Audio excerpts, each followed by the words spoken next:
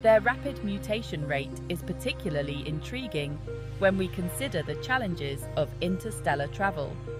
The harsh conditions of space, intense radiation, extreme temperatures, and a vacuum would be unsurvivable for most life forms as we know them.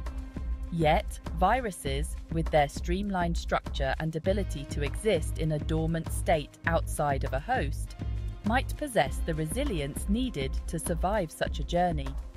Their genetic material, whether DNA or RNA, is encased in a protective protein shell, offering a degree of shielding against the ravages of space. In this dormant, crystalline form, some viruses can withstand extreme temperatures, radiation, and even the vacuum of space for extended periods. This hardiness lends credence to the idea that viruses could potentially hitch a ride across the cosmos, encased within cosmic debris like meteoroids or comets.